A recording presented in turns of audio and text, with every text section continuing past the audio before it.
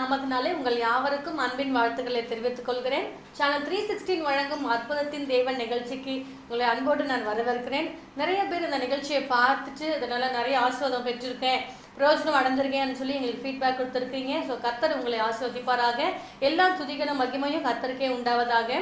காலம் கடைசி காலமா இருக்கிறபடியால் கர்த்தர் நம்முடைய ஊழியத்தை செய்யும்படி இளம் வாலிபர்களே இந்த நாட்களில பயன்படுத்தி வர்றாங்க. அப்படி இளம் வாலிபராகிய ஒரு சகோதரர் நம்ம சந்திக்க போறோம். சிறியவனை புழுதிலிருந்து எடுத்து எளியவனை குப்பையிலிருந்து உயர்த்துகிறார், அவர் பிரபுக்குள்ளே உட்கார்வும் பண்ணுகிறார் அப்படின்னு நம்ம 1 சாமுவேல்ல வாசிக்கிறோம். இந்த வசனத்தின்படி கர்த்தர் ஒரு சகோதரர் எழுப்பியிருக்காங்க. ஸோ அவரோட நம்ம பேசலாம். Price Lord brother. ஓகே, உங்களை இந்த நிகழ்ச்சிக்கு வரவேற்பதில் நான் மிகுந்த சந்தோஷம் அடைகிறேன். உங்களை பற்றி உங்களுடைய ஊழியத்தை பற்றி சொல்லுங்கள். முதலாவதாக இந்த நிகழ்ச்சியில் எனக்கு வாய்ப்பு கொடுத்ததுக்கு நான் தேவனுக்கு நன்றி சொல்கிறேன். நிச்சயமாக ரொம்ப சந்தோஷமாக இருக்குது உங்களெல்லாம் பார்க்குறதுக்கு. நிச்சயமாக உங்களை ஆசீர்வதிப்பாங்க. என்னை பற்றி சொல்லணும் அப்படின்னா, நீங்கள் சொன்ன வசனத்தைப்படி அவர் சிறியவனை புழுதிலிருந்து எடுத்து எளியவனை குப்பையிலிருந்து உயர்த்துகிறார் அப்படின்ற சொன்ன வசனத்தின் பிரகாரமாய் ஆண்டவர் அந்த வசனத்தை நான் சொல்ல முடியும். அவர் எனக்காகவே எழுதின அந்த வசனம்னு சொல்லிட்டு. ஏன் அப்படின்னா, எங்களுடைய ஃபேமிலியில் வந்து பார்த்தீங்கன்னா இயேசுக்கும் எங்களுக்கும் சம்மந்தமே கிடையாது. இயேசுவை அறியாத ஒரு புறஜாதியிலேருந்து தான் நாங்கள் பிறந்தோம். எங்கள் அப்பா, எங்கள் அம்மா, இவங்க எல்லாருமே வந்து பார்த்தீங்கன்னா இயேசுவை அறியாத ஜனங்கள் தான். எனக்கு சின்ன வயசில் வந்து எங்கள் அப்பா அம்மா எல்லாருமே வந்து பார்த்தீங்கன்னா டெல்லியில் இருந்தாங்க. நான் வந்து சிறு வயதுலேயே நாங்கள் டெல்லியில் தான் நான் பிறந்தது. எனக்கு 5 வயசு ஆன உடனே எங்கள் அப்பா அம்மாலாம் எங்கள் கள்ளக்குறிச்சி தான் எங்களோட நேட்டிவ் பிளேஸ். ஆனால் கள்ளக்குறிச்சியில் இல்லாமல் எங்கள் அப்பா அம்மா எல்லாம் டெல்லியில் போயிட்டாங்க. ஸோ அவங்க போய் அங்கே வேலை செஞ்சுட்டு இருந்தாங்க. என்னை வந்து பெரியம்மா வீட்டில் தங்கி படிக்க வச்சாங்க சின்ன வயசில். 5 வயசு முடிஞ்சோன்னே 6வது வயசில் எனக்கு வந்து ஸ்கூலில் சேர்த்துட்டாங்க. அம்மா அப்பாவை பிரிஞ்சு வந்து இங்கே படிக்க நிலைமைக்கு 5 வயசில் சின்ன வயசில் எனக்கு பிரிஞ்சு வந்துட்டேன். ஸோ அம்மா அப்பா கூட எனக்கு விவரம் தெரிஞ்சது கிடையாது. பெரியம்மா வீட்டில் வந்து 5 வயசுலேருந்து தங்கி படிக்க ஆரம்பிச்சிட்டேன். 5 வயசு முடிஞ்ச உடனே 6வது வயசில் எனக்கு வந்து என்னை ஸ்கூலில் சேர்த்துட்டாங்க. எங்கள் அப்பா அம்மா சேர்த்துட்டு மறுபடியும் அங்கே போயிட்டாங்க. எனக்கு அவங்க போனது தெரியாது. நைட்டோட நைட்டாக காலி பண்ண எனக்கு விடிஞ்சது பார்த்தா எங்கள் அம்மா இல்லை அந்த இடத்துல. அப்போ நான் அழுத நாட்கள் இருக்குது. அப்புறமா சரி, ஆனால் மறந்துட்டேன். கொஞ்சம் நாட்கள் ஆக ஆக மறந்துட்டு நான் ஸ்கூல் கவனம் செலுத்த ஆரம்பித்தேன். கிட்டத்தட்ட ஒரு 4வது 5வது அந்த மாதிரி படிக்கும் பொழுது எங்கள் ஊரில் வந்து பார்த்திங்கன்னா இந்த திருவிழாலாம் போடுவாங்க. திருவிழா போடுவாங்க. அப்போ திருவிழா போடும்போது அங்கே வந்து இந்த பாட்டெலாம் பாடி அவங்க நல்லா இது பண்ணும்போது நான் அந்த திருவிழாவுக்கு நல்லா இன்வால்மெண்ட் போய் பார்ப்பேன், உட்காந்து பார்ப்பேன் அவங்க பாடுறது. ஸோ அவங்க எப்படிலாம் பண்ணுறாங்க அப்படின்றதெல்லாம் எனக்கு மனசில் அப்படியே பதிஞ்சிடும். சின்ன வயசில் நிறைய கடவுள்களை நான் தேடின நாட்கள் இருக்குது. ஸோ நான் வேதத்தில் சொல்லப்படுறது போல பக்தி உள்ளவனை கர்த்தர் தமக்காக தெரிந்து கொண்டார் அப்படின்ற வசனத்தின்படி நான் சின்ன வயசில் அநேக கடவுள்களை தேடி இருக்கேன். 5வது அந்த படிக்கிற அந்த டைமில் வந்து நான் அவங்கள மாதிரியே நானும் மாறணும் அப்படின்ற அந்த ஈர்ப்பு எனக்குள்ளே வந்துச்சு. அவங்க எப்படி பாடுவாங்க, எந்த துணியில் பாடுவாங்க, அப்படி மாறணும் என்ன பண்ணணும் அப்படின்னு சொல்லிட்டு ஒரு சில பெரியவங்கள்ட்ட ஆலோசனை கேட்கும்போது அவங்களாம் சொல்லியிருக்காங்க, வேப்பிலலாம் இருக்கு இல்லைங்களா, ஸோ அதெல்லாம் நம்ம சாப்பிட்டோம் அப்படின்னா அந்த கிருபை நமக்கு வந்துடும் அப்படின்ற மாதிரி. அந்த வேப்பிலோட நுனி வேப்பில காலையில இருந்து சாப்பிடும்போது அவங்களுடைய அந்த ஆவி நமக்குள்ளே வந்துடும், நம்மளும் அந்த மாதிரி பாடலாம் அப்படின்னு சொல்லி கொடுத்தால் நானும் காலையில் எழுந்து அதிகாலையில் எழுந்து போயிட்டு அந்த வேப்பில அந்த பனித்தூள்லாம் இருக்கும்ல, ஸோ அந்த நுனி வேப்பிலையோட என்ன பண்ணும் அப்படியே சாப்பிட்டு அந்த 4வது படிக்கும்போதே அந்த 4வது 5வது படிக்கும்போது அந்த மாதிரி எனக்கு ஞாபகம் இருக்குது. சின்ன வயசில் அப்படி இருந்தாலும் எனக்கு நான் எதிர்பார்த்த அன்பு வந்து கிடைக்கல. உங்களுக்கு தெரியும்னு நினைக்கிறேன், அம்மா வீட்டுக்கும் மற்றவங்க வீட்லேயும் தங்கி படிக்கிறதுக்கு வித்தியாசத்தை காண்பிப்பாங்க. எனக்கு வந்து மாடு அங்கே எங்கள் வீட்டில் வந்து கிராமன்றதால மாடுலாம் வளர்ப்பாங்க. ஸோ அந்த மாட்டோட சாணி நான் டெய்லி அள்ளணும், அதை அள்ளி போயிட்டு இது பண்ணாதான் எனக்கு இது அந்த மாதிரி. சண்டே சாட்டர்டே ஆனால் மாடு மேய்க்க நிறைய வேலைகள். ஆமாம். அப்போ அன்புக்காக எங்கள் நாட்கள் ஒன்று. ஏன்னா என்னோட ஃப்ரெண்ட்ஸுகள் எல்லாம் போயிட்டு கிரிக்கெட் விளையாட போயிடுவாங்க சண்டே சாட்டர்டே லீவில். ஆனால் நான் மட்டும் மாடு மேய்க்க போவேன். ஸோ மாடு மேய்ச்சிட்டு வரணும். அது மாத்திரம் இல்லாமல் சாப்பாட்டுக்காக நான் ரொம்ப ஏங்கியிருக்கேன். ரொம்ப சாப்பாடு, அதாவது அந்த தெருவிலே வந்து பார்த்தீங்க அப்படின்னா வேஸ்டான சாப்பாடுலாம் என்கிட்ட தான் கொடுப்பாங்க. எல்லாம் உங்கள் பெரியம்மா இல்லாமல் மற்றவங்களாம் சீட் பண்ணுறாங்கல்ல. ஆமாம் அந்த மாதிரி நான் வந்து அதை விரும்புவேன், அவங்க கொடுக்கணும் அப்படின்னு சொல்லிட்டு. நிறைய நேரத்தில் சாப்பாடு இல்லாமல் பசி நாட்கள்னால நீங்கள் அந்த மாதிரி மற்றவங்க கொடுத்துட்டா நான் சாப்பிட்டுக்கணுமே அப்படின்னு சொல்லி அவங்க அந்த 2 நாள் 3 நாள் ஆன சாப்பாடு எல்லாமே எங்கிட்ட கொடுப்பாங்க. நிறைய டைம் இந்த நுரெல்லாம் வந்துருக்கும் பார்த்துருக்கீங்களா, அதெல்லாம் நான் சாப்பிட்ருக்கேன். இன்னொன்று ஸ்கூல் போகிறதுக்கு வந்து மெயின் ரீசனே சாப்பாட்டுக்காக தான். மதியானத்தில் சாப்பாடு போடுவாங்க, நான் வந்து தட்டு எடுத்துகிட்டு பேக்கில் வச்சுட்டு போயிடுவேன். ஸோ இந்த மாதிரி சாப்பாட்டுக்காக நிறைய கஷ்டப்பட்டுருக்கேன். இந்த சாப்பாடு வடித்த தண்ணிலாம் இருக்கு இல்லைங்களா, ஸோ அந்த தண்ணியிலலாம் உப்பு போட்டு நான் குடிச்சிருந்தேன். பார்த்தீங்கன்னா ஸ்கூல் சாப்பாடுலாம் எத்தனை பேர் சாப்பிட்ருக்காங்கன்னு தெரியாது. அதில் வந்து எந்த டேஸ்ட்டுமே இருக்காது, ஆனால் பசி மட்டும் வரும். அதை சாப்பிட்டு வச்சு அதை வாங்கி வந்து அப்படியே நைட்டில் வச்சு அதை சாப்பிட்ட நாட்கள். மத்தியானம் வாங்கிட்டு வந்ததை நீங்கள் நைட்டு வச்சு சாப்பிட்டுக்குவீங்க. மற்றவங்க சாப்பிட மாட்டாங்க, பட் அவங்களுக்கு இவங்களுக்கும் போடுங்க அப்படின்னு சொல்லிட்டு அவங்கள ஆளைக்காட்டி நாங்கள் வாங்கி சாப்பிடுவோம். சாப்பாட்டுக்காக மெயினாக நிறைய கஷ்டப்பட்டுருக்கோம் சின்ன வயசில். அன்புக்காக எங்கள் அம்மா அப்பா பார்த்தது இல்லையா, சின்ன வயசில் பிரிஞ்சிட்டோம் அப்படின்றதால எங்கள் அம்மாவுடைய அப்போ ஃபோன்ஸ்லாம் கிடையாது, ஒரு சின்ன லெட்டர் தான், அதை எழுதி அனுப்புவாங்க. இங்கேருந்து அனுப்புறது அங்கே போகிறது ஒரு வாரம் ஆகும். அதை படிச்சுட்டு மறுபடியும் அவங்க அனுப்புறதுக்கு ஒரு வாரம் ஆகாது. இவ்வளோ இன்லைன் லெட்டர் கேள்விப்பட்டிருக்கேன் நினைக்கிறேன். அதில் நிறைய விஷயம் எழுத முடியாது. அப்போ அம்மாவுக்கு அந்த அன்புக்காக ஏங்குவோம். நம்ம என்ன விட்டுட்டு போன பிறகு உங்க அம்மா திரும்ப வரவே இல்லை உங்களை பார்க்கறதுக்கு? வருவாங்க, எப்பயாவது வருவாங்க. இடையில வந்துட்டு அவங்களுடைய வேலை அதுதான் இல்லையா, அப்போ எப்பயாவது வருவாங்க. வந்துட்டு வருஷத்துக்கு ஒரு டைம் வருவாங்க. வருஷத்துக்கு ஒரு டைம் வந்துட்டு போயிடுவாங்க. மற்றபடி நாங்கள் நெருக்கம் கிடையாது. நான் அதிகமாக வளர்ந்து எனக்கு தெரிஞ்சு பெரியம்மா வீட்டில் தான். அவங்க அம்மா அப்பா அங்கே என்ன வேலை செஞ்சுட்டு இருந்தாங்க? எங்கள் அப்பா அம்மா வந்து பார்த்தீங்கன்னா இடையில வந்து நான் சொல்கிறேன் அப்படின்னா, நான் செகண்ட் படிக்கும்போது எங்கள் அப்பா எங்கள் அம்மா கிட்ட கோச்சிட்டு போயிட்டாங்க. கோச்சிட்டு நான் படிச்சுட்டு இருக்கும்போது என்னையும் என் தம்பியும் கூட்டின்னு டெல்லிக்கு போயிட்டாங்க. எங்கள் அம்மா வந்து ஊரில் தான் இருந்தாங்க. எங்கள் அப்பா பயங்கரமாக குடிப்பாங்க. அந்த குடியினுடைய வேதனை எனக்கு தெரியும், பயங்கரமாக குடிப்பாங்க. ஸோ நான் படிச்சுட்டு இருந்த என்னை வந்து ஸ்கூலில் வந்து கூட்டின்னு போயிட்டாங்க. இங்கேருந்து டெல்லிக்கு போகும்போது ட்ரெயினில் வித்தவுட்டில் தான் போகணும். அந்த பாத்ரூம் பார்த்துருக்கோம், இந்த பக்கம் பாத்ரூம் இந்த பக்கம் பாத்ரூம், நடுவில் தான் நாங்கள் படுத்துருக்கோம். 2 நாள் கிட்டத்தட்ட ட்ராவல் பண்ணணும். ஸோ அந்த 2 நாள் அப்போ போய் 6 மாதம் அங்கே வச்சுருந்தோம். எங்கள் அப்பா என்ன வேலை செஞ்சுட்டு இருந்தாங்க அப்படின்னா, குப்பை பொறுக்கிற வேலை தாங்க செஞ்சுருந்தாங்க. எங்கள் அப்பா, எங்கள் அம்மா, எங்கள் ஃபேமிலி, எனக்கு 2 தங்கச்சி, என் தம்பி எல்லாருமே வந்து பார்த்தீங்கன்னா அந்த குப்பை பொறுக்கிற வேலை தான். துப்புரவு தொழிலாளர் தான் அவங்க? இல்லை, நீங்கன்னா அது வந்து வேற. துப்புறதுனா குப்பை அழுறாங்க பார்த்தீங்களா, அது. இது வந்து குப்பையை பொறுக்கி அதை கடையில் போடுவாங்க பார்த்தீங்களா, அதை போட்டு சாப்பிட்றவங்க. அப்போ மறுபடியும் வந்து நான் அந்த 6 மாதத்துக்கு அப்புறம் மறுபடியும் என்னை வந்து எங்கள் பெரியம்மா வீட்டில் விட்டுட்டு எங்கள் அப்பா போயிட்டாங்க. எங்கள் அப்பா அம்மா சமாதானமாகி போயிட்டாங்க. மறுபடியும் நான் தொடர்ந்து படிக்க ஆரம்பித்தேன். இப்போது 7வது படிக்கும் பொழுது பக்கத்து வீட்டில் இருக்கவங்க வந்து புரஜாதி தான், எப்படியோ என்னை வந்து கூட்டின்னு போனாங்க சபைகளுக்கு. அப்புறம் சண்டே கிளாஸ் போகும்போது ஒரு நாள் நைட்டில் அப்போ வந்து அவங்க இயேசு பற்றி நிறைய ஸ்டோரிகள் சொல்ல ஆரம்பித்தார். இயேசு தான் அந்த உலகத்தெல்லாம் படைச்சார், எப்படி நோவா வந்து பேழை செஞ்சார், இப்படி நிறைய கதைகள்லாம் சொல்லும் பொழுது அது அப்படியே மனசில் பதிஞ்சிருச்சு. ஸோ ஆனால் வந்து இதுக்கு முன்னாடி உங்களுக்கு வந்து நீங்கள் பூசாரி ஆகணும் அப்படிங்கிறதா உங்களுக்கு ஆசையாக இருந்துச்சு, நீங்கள் சில காரியங்கள் செய்து வந்தீங்க. ஸோ இவங்க சபைக்கு கூட்டிகிட்டு போக உடனே உங்களுக்கு அந்த ஆசையெல்லாம் மறந்து நீங்கள் மறக்கலாம் இல்லை, அதுவும் அப்படியே தான் இருந்துச்சு. 10ஓட 11 இயேசு இவரு ஒரு கடவுள் அப்படின்ற மாதிரி திங்க் பண்ண ஆரம்பித்தேன்.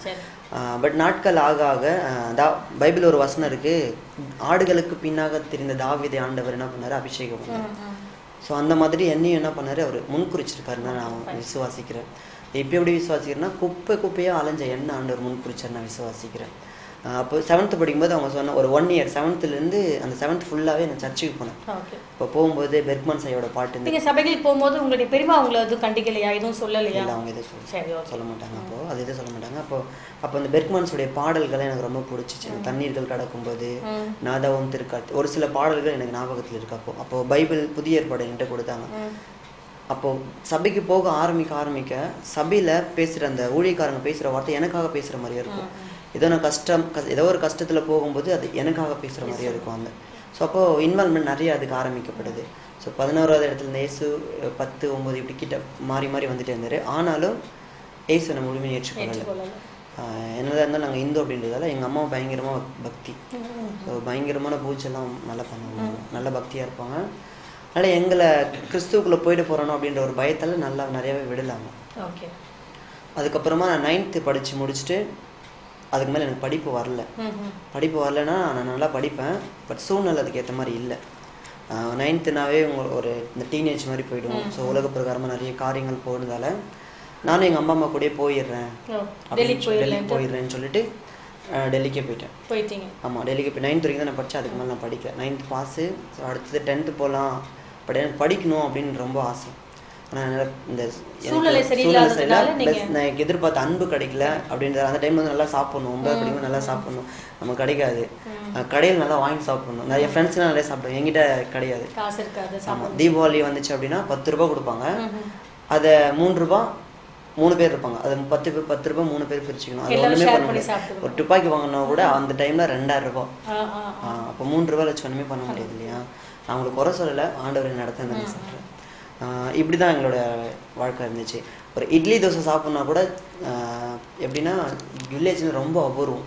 நம்ம சென்னையில் நார்மலாக பண்ணுறோம் இல்லைங்கன்னா, அப்போது தீபாவளி பொங்கல் வரைக்கும் வெயிட் பண்ணணும். அந்த இட்லி தோசை மாவு அரைச்சு அவங்க கொடுக்கறதுக்கு வெயிட் பண்ணணும் ரொம்ப. அப்போ அதெல்லாம் வந்து எங்களுக்கு அதுதான் எங்களுக்கு தீபாவளி. ஸோ அந்த மாதிரி நாட்கள் என்னைக்காவது ஊரில் திருவிழா போட்டாங்கன்னா அந்த செய்வாங்க. ஸோ நீங்கள் உங்கள் வாழ்க்கையில் வந்து நீங்கள் சாப்பாடு முக்கியத்துவம் அவங்க கிடைக்கல உங்களுக்கு, பட் அதுக்காக இப்போ நீங்கள் அம்மா அப்பா தேடி இப்போ டெல்லிக்கு அதனால வந்து நான் டெல்லிக்கு வந்துட்டேன். ஸோ அங்கே என்ன ஆச்சு சொல்லுங்கள். அங்கே வந்து பார்த்தீங்கன்னா எங்களுடைய வேலை தான் குப்பை பொறுக்கிற வேலை தான். குப்பை பொறுக்கிறவங்க நீங்கள் பார்த்துருப்பீங்கன்னு நினைக்கிறேன் இல்லைங்களா. அவங்க வந்து பார்த்தீங்கன்னா ஒரு கோணி பையை வச்சுக்கிட்டு நம்ம போகும்போது பார்க்கலாம் ஒரு பைத்தியக்கார மாதிரி பரதேசி மாதிரி தான் போயிட்டு இருப்போம். அதே மாதிரி தான் நாங்களும் ஒரு மாதத்துக்கு ஒரு வாட்டி தான் நாங்கள் குளிப்போம். ஆமாம், ஏன்னா எங்களுக்கு வந்து எங்களை கேட்குறதுக்கு யாரும் இல்லை. பட் என்ன அப்படின்னா வீடு எங்களுக்கு கிடையாது, கூடாரம் தான், டென்ட் போட்டு. அப்போ அந்த டெல்லியில் வந்து பார்த்தீங்கன்னா இங்கே இருந்தால் இப்போ இங்கே போக்குன்னா நம்ம உறவினர்கள் நம்மளை ஒரு மாதிரி நினைப்பாங்கன்றதுக்காக தான் டெல்லிக்கு போய் பண்ணுறாங்க. அதனால் டென்ட் அந்த ஊருடைய குப்பைலாம் ஒரு இடத்துல கொட்டுவாங்க பார்த்தீங்களா, சிட்டியோட குப்பை, அந்த இடத்துக்கு அது ஓரமாக அதுக்கு ஒதுக்குப்புறமா தான் எங்களுக்கு வீடு கொடுத்தாங்க. டென்ட்டு மாதிரி போட்டு அதை தான் நான் எங்கள் தம்பி என் 2 தங்கச்சி அப்பா அம்மா இது நீங்கள் 6 பேர் அந்த டென்ட்டில் தான் இருந்தோம். நிறைய மழை அடிக்கும், நிறைய புயல், அங்கே வந்து குளிர் அதிகம். டெல்லியில் காஷ்மீர் பக்கத்துல நிறைய குளிர் அங்கே அதிகம். ஸோ அந்த டென்ட்டில் தான் எங்களோட வாழ்க்கை ஓடிச்சு. எனக்கு விவரம் தெரிஞ்சு 4 வருஷம் நான் அங்கே இருந்தேன். ஸோ நீங்கள் அம்மா அப்பா கிட்ட போனவும் நீங்கள் இதே தொழில தான் செய்ய வேற வேலை அங்கே கிடையாது, இதே தொழில் தான். கிடைக்காதா இல்லை நீங்கள் தேடலையா எப்படி? தேடலை, எங்களுக்கு வேறு எதுவும் கிடையாது, சப்போர்ட் கிடையாது. எங்களை யாரும் மதிக்க மாட்டாங்க ஃபஸ்ட்டு. இப்போ நம்ம பார்க்குறோம் இல்லையா குப்பை பொறுக்கிறவங்கள, ஆனால் அவங்களுக்கும் மனசு இருக்குது, அவங்களுக்கும் ஒரு ஃப்யூச்சர் இருக்குது, அவங்களுக்கு ஃபேமிலி இருக்குது. ஆனால் நம்ம என்ன பண்ண மாட்டோம், மதிக்க மாட்டோம். அதுக்கேற்ற மாதிரி தான் அவங்களும் இருப்பாங்க. இப்போ என்னோடய ஃப்ரெண்ட்ஸுங்கெலாம் பார்த்தீங்கன்னா அதே மாதிரி தான். பார்க்கலாம் அந்த குட்கா நார்த் இந்தியாவில் வந்துருக்கு பார்த்தீங்கன்னா, அந்த குட்கா நல்லா பல்லுலாம் பார்த்தீங்கன்னா காரக்காரியாக இருக்கும். அந்த மாதிரி தான் நைட்டில் ஆனால் போதை ஃபுல்லாக பயங்கர போதையில் அந்த மாதிரி என்னோடய ஃப்ரெண்ட்ஸுங்க எல்லாமே இருப்பாங்க. பட் ஆனால் என்ன மட்டும் ஆண்டவர் காத்துக்கிட்டாரு தான் சொல்ல முடியும். இது வரைக்கும் நான் குட்காவும் போடுறதில்லை, அந்த கெட்ட படத்தை நான் போனதில்லை. ஸோ ஆண்டவர் அதான் முன்குறிச்சிடான்னு நான் விசுவாசிக்கிறேன். ஸோ இப்படி இருந்த காலத்தில் அங்கேயும் சாப்பாடுக்கு பிரச்சனை தான். அங்கேயும் நாங்கள் போய் பிச்சை எடுப்போம். போன புதுசுலேருந்து நான் இங்கேருந்து போன புதுசில் எனக்கு அது புதுசு தான், என்ன தொழில் இருந்தாலும் 5 வயசே நான் அப்பா அம்மா விட்டு வந்துட்டேன். அதனால் எனக்கு அது தெரியாது. பட் எங்கள் தம்பி எங்கள் தங்கச்சிகளும் நல்லா எக்ஸ்பெக்ட் அதில் எங்கே போனால் நிறைய கிடைக்கும் அப்படின்ற மாதிரி நிறைய அவங்க எக்ஸ்பெக்ட். அதனால் ஒரு வீட்டுக்குள்ளே கூட்டின்னு போவாங்க, அங்கே போய் என் தம்பி பிச்சை எடுத்துன்னு வந்துடுவோம். அவங்க சப்பாத்தி வச்சு அதில் ஊறுகாய் வச்சு கொடுப்பாங்க. நான் வந்து ஓரமாக ஒரு இடத்துல உட்காருவேன், ஏன்னா எனக்கு அதில் பழக்கம் இல்லை. இன்னொன்று வந்து நான் 9 வரைக்கும் படிச்சிருக்கேன், அந்த ஏரியாலேயே நான் தான் நிறைய படிச்சிருக்கேன், வேற ஸ்கூலுக்கு போனது கிடையாது. ஆமாம், அப்போ எனக்கு கொஞ்சம் ஒரு இது, அங்கே எதாவது லெட்டர் எழுதுனா கூட என்ன தாங்க எழுத சொல்லுவாங்க, ஏன்னா நான் 9 வரைக்கும் படிச்சுன்றதால.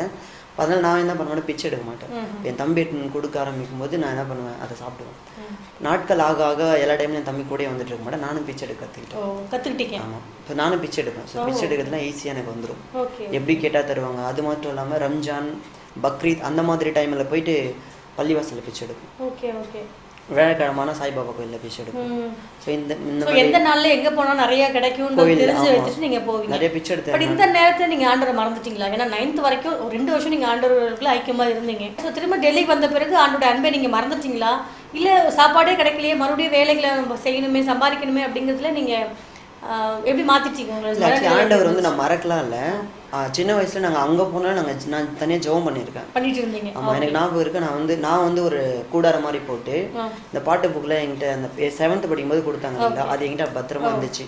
அந்த ஜெபத்தோட ஜெயகீதங்கள் அப்போ 21 வால்யூமே வந்துட்டு இருந்துச்சு. நான் சொல்ல 2006 அந்த டைமில்.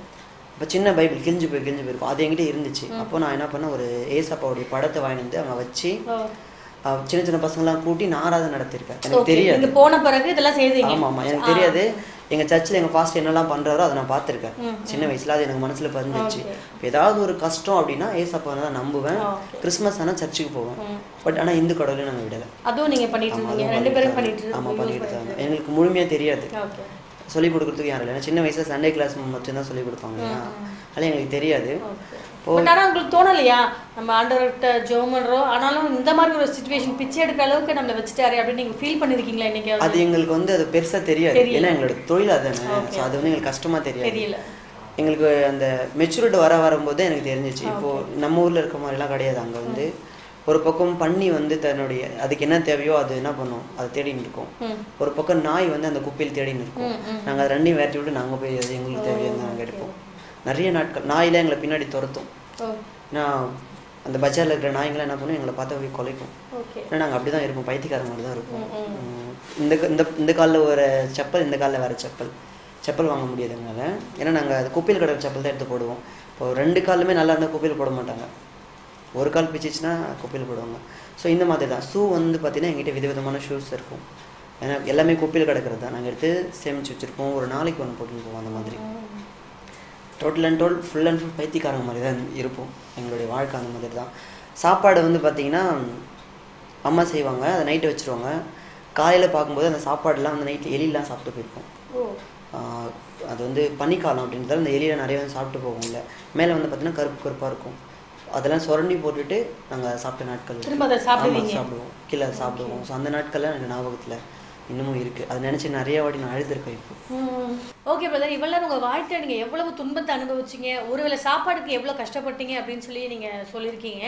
இன்றைக்கி கூட நம்ம இந்த நாட்களில் கூட நாங்கள் எல்லாம் வெளியில் பார்ப்போம், இந்த மாதிரி குப்பை எடுக்கிறவங்கள நம்ம பார்த்துருக்கோம். அவங்கள பார்த்தா ஏதாவது ஒன்று பேசிக்கிட்டு ஒரு மாதிரி தலையெல்லாம் பட்டத்தலையோட அழுக்கான ட்ரெஸ்ஸை போட்டுட்டு தான் அவங்க ரோட்டில் போவாங்க. சில பேர் அவங்க பார்க்கும்பொழுது அவர் அருவருப்பாக கூட பார்ப்பாங்க, அவங்கக்கிட்ட பேசுறதுக்கு யோசிப்பாங்க, ஏதாவது பொருளை கையில் நீட்டி வாங்குறது கூட யோசிப்பாங்க. ஆனால் அவங்களுக்குள்ளேயும் ஒரு மனசு இருக்குது, அவங்களுக்குள்ளேயும் சில காரியங்கள் இருக்குது அப்படிங்கிறத அவங்க மூலியமாக நாங்கள் தெரிஞ்சிருக்கோம். இன்னும் சொல்லுங்கள், இன்னும் அவங்களோட ஃபீலிங்ஸ் பற்றி நீங்கள் சொல்லுங்கள். அவங்களோட ஃபீலிங்ஸ் அப்படின்னா நம்ம பார்க்குற ரோட்டில் பார்க்கும்போது நமக்கு அவங்க நீங்கள் சொன்ன மாதிரி ஏதோ ஒரு பைத்தியக்காரங்க இல்லை ஒரு அந்த மாதிரி தான் தெரியும். நான் சொல்கிறது எப்படின்னா அவங்களுக்கும் ஒரு லைஃப் இருக்குதுன்னு தான் நான் சொல்ல முடியும். ஏன்னா இந்த வேலை செஞ்சதால் எங்கள் அம்மாவை பார்த்துருக்கேன் சின்ன வயசில். எனக்கு தெரிஞ்சு எங்கள் அப்பா பயங்கரமாக குடிப்பார். இப்போ குடிக்கும் பொழுது இந்த வேலை செஞ்சுட்டு வந்து எங்கள் அம்மா அதில் வர காசை சேர்த்து வச்சு தான் நான் அனுப்பிச்சி படிக்க வச்சாங்க. அவங்க அனுப்பி ஒரு வீடு வாங்கியிருக்காங்க, வீடு வாங்கி எங்கள் கட்டியிருக்காங்க எங்கள் அம்மாவோடைய உழைப்பில் மட்டும்.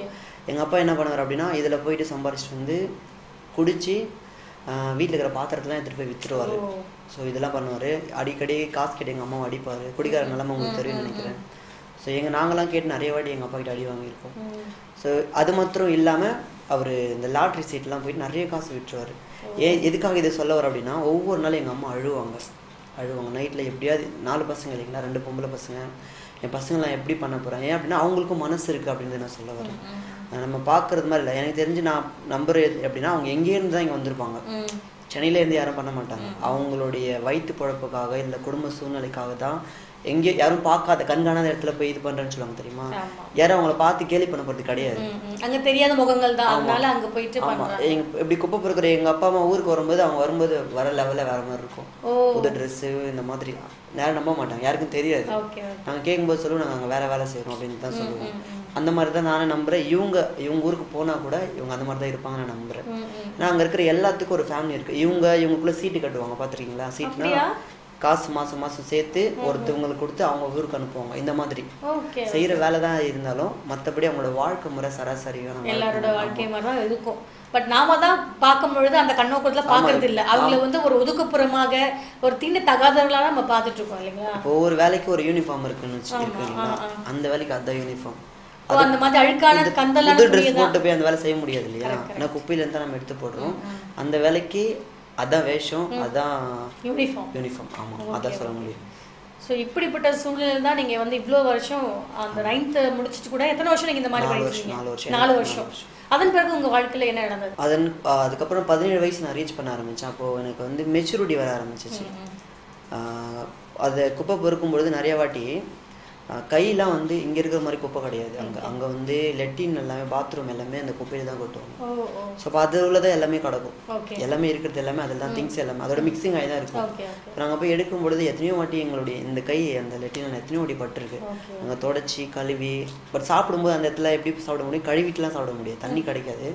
எங்கேயாவது கழுவிட்டு பட் அப்படி தான் சாப்பிட முடியும். ஏன்னா வேஸ்ட் ஆனதெல்லாம் கொடுப்பாங்க, எங்களுக்கு கூப்பிட்டு கொடுப்பாங்க வேஸ்ட் ஆனது. அதெல்லாம் நாங்கள் சாப்பிடும்போது அந்த இடத்துல நாங்கள் போய் சோப் போட்டோ இல்லை இன்றைக்கி இருக்கிற டேட்டாலாம் போட்டு கழுவ முடியாது. அப்போ எங்களுக்கு அது அந்த 17 வயசு ரீச் பண்ணும்போது எனக்கு அது பிடிக்கல. நான் எங்கள் அப்பா அம்மாவுக்கு அது பழகிடுச்சு. ஏன்னா எங்கள் அப்பா அம்மா அவங்க அம்மாவிலேருந்து அந்த வேலை தான் செஞ்சுட்டு இருக்காங்க. என் தம்பி என் தங்கச்சி எல்லாத்துக்குமே பழகிடுனால எனக்கு அது பிடிக்கிறதுல நான் இல்லை நான் ஊருக்கே போகிறேன் அப்படின்னு சொல்லிட்டு நான் சென்னைக்கு வந்துட்டேன். நான் மட்டும் வந்துட்டு கேரளாவில் போய் ஒர்க் பண்ணேன். ஆனால் நீங்கள் சொல்லலையா அம்மா அப்பா கிட்ட? உங்களுக்கு அந்த நினைப்பு வந்திருக்கு, இந்த வேலை வேண்டாம் அப்படின்னு நினைப்பு வந்திருக்கு. ஆனால் அம்மா போயிட்டு உங்களுக்கு சொல்ல எங்களுக்கு வேற எங்கள் வழியில் இல்லை ஊரில் வந்தால், அதாவது எங்கள் பெரியம்மா சொல்லியிருக்காங்க டெல்லியில் இருந்தால் மட்டும்தான் உங்களால் பிழைக்க முடியும், இங்கே வந்தால் பிழைக்க முடியாது அப்படின்ற மாதிரி சொல்லியிருக்காங்க. அது எனக்கு சின்ன வயசுல வந்தாலும் பதிஞ்சிச்சு. அதனால் நான் உங்களுக்கு கம்பல் பண்ணல, நான் மட்டும் வந்து நான் மட்டும் வந்துட்டதால. இன்னொன்று எங்கள் ஊரில் வந்து எங்கள் அப்பா அம்மாவுக்கு வேற தெரியாது. இங்கே மற்றவங்கள மாதிரி போய் வயலில் செஞ்சோ இல்லை வேறு எதனா வேலை செஞ்சோ அவங்களுக்கு தெரியாது. படிப்பும் இல்லை. அவங்களுக்கு தெரிஞ்சதெல்லாம் குப்பை பொறுக்கிறது மட்டும்தான். ஸோ நான் வந்து கேரளாவில் போயிட்டு ஒரு வருஷம் அங்கே ஒர்க் பண்ணியிருக்கேன். அந்த காசெல்லாம் நான் அனுப்புவேன் எங்கள் அப்பா அம்மாவுக்கு அனுப்புவேன். அடுத்தது ரொம்ப கஷ்டமாக இருக்கும் அந்த வேலை. அவனுக்கு படிக்க தான் முடியல, ஏன்னா தொழில் கற்றுக்கோ அப்படின்றதால இந்த பேக்லாம் டிச் பண்ணுவாங்கல்ல, அந்த வேலை. ஸோ அந்த வேலையை நான் வந்து ரொம்ப கஷ்டமாக இருக்கும். அதுவும் பிடிக்கலன்னு சொல்லிட்டு சென்னைக்கு வந்துட்டேன். ஒன் இயர் இருந்துட்டேன். எங்கள் அப்பா அம்மா வீடு கட்டின அந்த சமயம், அங்கே டெல்லியிலேருந்து வீடு கட்டினாங்க. அந்த டைமில் வந்து நான் கோச்சிக்கிட்டு அந்த வயசில் நிறைய கோவம், எதுக்கு எடுத்தாலும் கோவம் கோச்சின்னு சென்னைக்கு வந்துட்டேன். போட்டு ட்ரெஸ்ஸோடு தான் சென்னைக்கு வந்தேன். அப்போது எனக்கு வந்து அப்படின்னா சின்ன வயசில் நான் நல்லா பாடுவேன், சினிமா பாட்டு நிறைய பாடுவேன். இப்போ வந்து சென்னையில் வந்து எப்படியாவது போய் சினிமா பாட்டு எழுதி ஒரு பாடல் ஆசிரியர் ஆகணும். நான் முத்துக்குமார் என்னோட ரோல் மாடல், அவர் மாதிரி ஆகணும் அப்படின்னு சொல்லி நிறைய சாங் நான் எழுதியிருக்கேன். சினிமாக்காக நிறைய சாங் எழுதியிருக்கேன். சென்னைக்கு வந்து முகப்பேரில் ஒரு வருஷம் ஒர்க் பண்ணியிருக்கேன். இப்போ சென்னையில் வந்து இந்த கோடம்பாக்கம் அதான் சினிமாக்கு ஃபேமஸ்ன்னு சொல்லுவாங்க. எனக்கு எங்கே இருக்குன்னு தெரியாது. எப்படியாவது இந்த கோடம்பாக்கத்தை நம்ம போய் அங்கே ரீச் பண்ணி அங்கே கண்டுபிடிச்சிடணும் அப்படின்றது அந்த ஒரே நோக்கத்துக்காக தான் நான் சென்னைக்கே வந்தேன். அப்போ அந்த ஹாஸ்பிட்டலில் ஒர்க் பண்ணும்போது எங்கள் ரூமுக்கு ஆப்போசிட்டில் சர்ச்சு போட்டுக்க ட்ரெஸ்ஸோடு வந்து நான் ஊருக்கு வந்ததால் ஏசப்பா எனக்கு ரொம்ப பிடிக்கும். அப்போ சின்ன வயசு சொல்லி கொடுத்துலாம் மனசில் இருக்குது. இப்போது வந்ததால் எனக்கு சோப்பு சீப்பு அது எதுவுமே கிடையாது. இடம் என்ன பண்ணீங்க? ஒரு ஹோட்டலில் வேலை செஞ்சதால் ஹாஸ்பிட்டலில் வேலை செஞ்சதால் அவங்க கொடுத்துட்டாங்க. ரூம் மட்டும் தான், வேறு எதுவும் கிடையாது. நான் டீ குடிக்கணும் அப்படின்னா கூட என்கிட்ட காசு வேணும் இல்லை, மாத சம்பளம் தான் தருவாங்க, அதுவும் அக்கௌண்ட்டில் போடுவாங்க. அப்போ வந்து நான் இப்போ முன்னாடி 5 மணிக்கு எழுந்துச்சி நம்ம ஒரு சர்ச்சில் ஜெபம் பண்ணுறேன். அந்த ஃபாஸ்ட்டு ஜெபிச்சுட்டு இருக்காரு எங்கள் வீட்டுக்கு ஆப்போசிட்டில். எனக்குள்ளே ஒரு ஏவுதல், சரி நம்ம ஜெபம் பண்ணலாம் அப்படின்னு சொல்லிட்டு அப்போது ஜெபம் பண்ணிவிட்டு நான் வெளியே வரும்போது ஒரு வசனம் நான் பார்த்தேன். நான் இன்று முதல் உன்னை ஆசீர்வதிப்பேன்னு சொல்லி வசனம். ஸோ என் கூட ஏசப்பா பேசுகிறாருன்னு நான் உணர்ந்தது ஃபஸ்ட்டு அந்த டைம். அந்த வசனத்தை நிறைய வாட்டி பார்த்துருக்கேன். பட் எனக்கு அது அந்த டைம் நான் உணர்ந்தேன். இப்போ நான் வரும்போது கரெக்டாக ஒரு 11 மணி இருக்கும். ஒரு அக்கா என்னை வந்து தேடுறாங்க. தேடி இந்த மாதிரி உங்ககிட்ட கொஞ்சம் காசு கொடுக்கணும் போன தான் நான் தேடிட்டு இருந்தேன் அப்படின்னு சொல்லிட்டு என்கிட்ட 200 கொடுத்தாங்க. அப்போ 200 அதிகம் டிப்ஸாக கொடுத்தாங்க. ஏன்னா எங்கிட்ட சுத்தமாக காசில் நான் ஜெபம் பண்ணிட்டு வந்தேன். அப்போ அவங்க எத்தனை பேர் ஒர்க் பண்ணுறாங்க, கிட்டத்தட்ட 40-50 பேர் ஒர்க் பண்ணுறாங்க. ஆனால் அவங்க என்ன தேடுறாங்க சொல்கிறாங்க, நான் ஒன்று தான் தேடிட்டு இருந்தேன் அப்படின்னா. எதுக்காக அப்படின்னா இந்த காசு கொண்டு கொடுக்கணும், அவங்க எனக்கு டிஸ்சார்ஜ் ஆகி போகிறாங்க. அப்போ அவங்ககிட்ட கொடுக்கணும் அப்படின்னோடனே எனக்கு ரொம்ப ஷாக்கிங் ஆச்சு. ஏன்னா நம்ம அன்றைக்கி தான் ஜெபம் பண்ணோம், டிப்ஸ் வாங்கின அனுபவமும் கிடையாது. இல்லைக்கா வேணாம் டிப்ஸ் வாங்கினா எங்கள் ஆஃபீஸில் திட்டுவாங்க அப்படின்னு. நீ யார்ட்டா சொல்ல போறியான்னு கேட்டாங்க. இல்லை நான் யார்ட்டையும் சொல்ல மாட்டேன், நானும் யார்ட்டையும் சொல்ல மாட்டேன்னு சொல்லி என் கையில் கொடுத்துட்டாங்க.